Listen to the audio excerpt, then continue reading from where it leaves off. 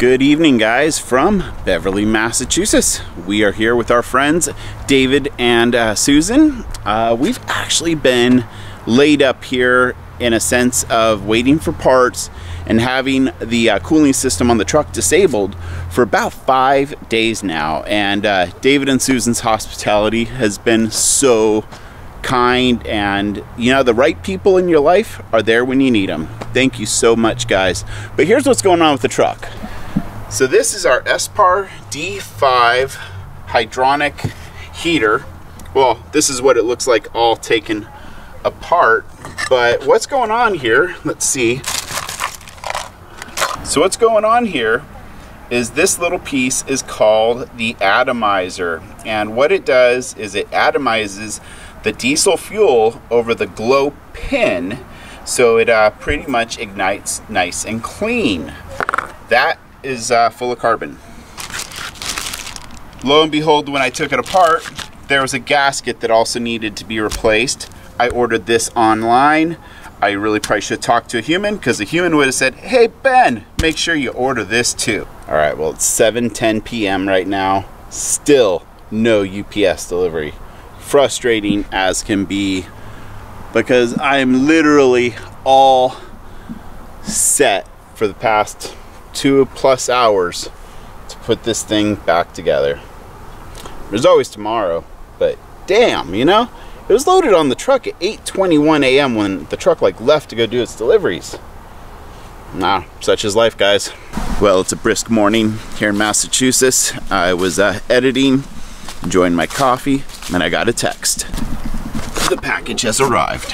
These two gaskets are what I've been waiting for, but since I placed another order, this is an atomizer to do it next time, and a couple fuel filters, so I will have an extra after I change it, and then another gasket set. Let's do this.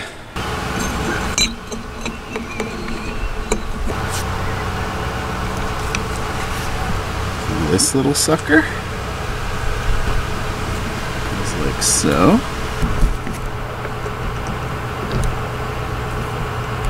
It's a mighty little component. I'll just call it that. You know, diesel fired in here, the heat exchange to the coolant, which circulates through the system here. Very basic principles. Now it's to the point of installing it back in the truck.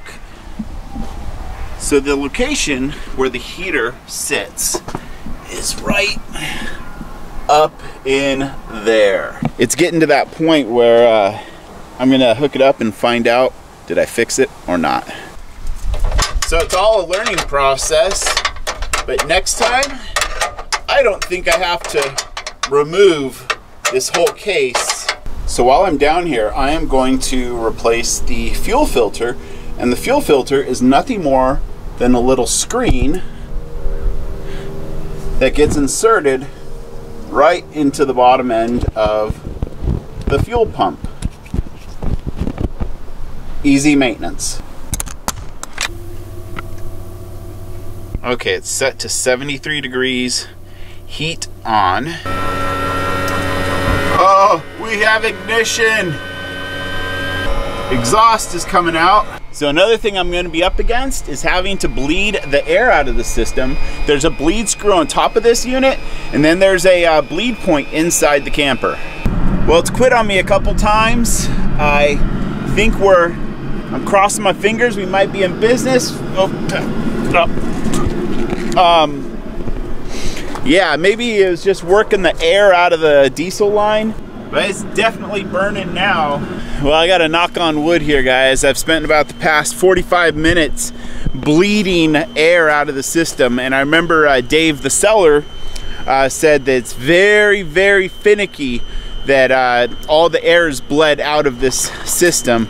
So I was just back and forth between the two bleed points. You know, I showed you the one on the Espar itself, but these are all connected here, and that's another bleed point. But I think we purged an air bubble because all of a sudden we just got circulation. There's still plenty of smoke coming out, but I think that's just because I had to start and stop a lot. So I'm hoping, yeah, and this is the longest the unit has stayed running. So I'm really hoping that it was just like circulation and it would fault out. But like I said, I don't know anything about these, and I just watched a YouTube video, and aside from being mechanically inclined, I just jumped right in. The protective cover is now back on the Espar.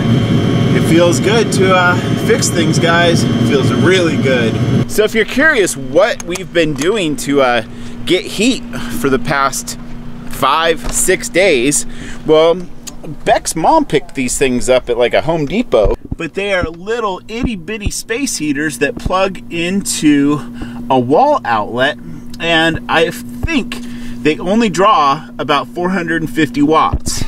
And thankfully, our hosts, David and Sue, let us plug into their 15 amp. David, Sue, Roman, we can't thank you guys enough. It just really means a lot that you were here to help us and host us during this little mechanical breakdown. All right, guys, that is a wrap for this video. I know it was a little bit different from what we normally produce, but it's just a little segment of real life that we wanted to share with you. So if it's your first time, hit that subscribe button. We'll see you on the next one.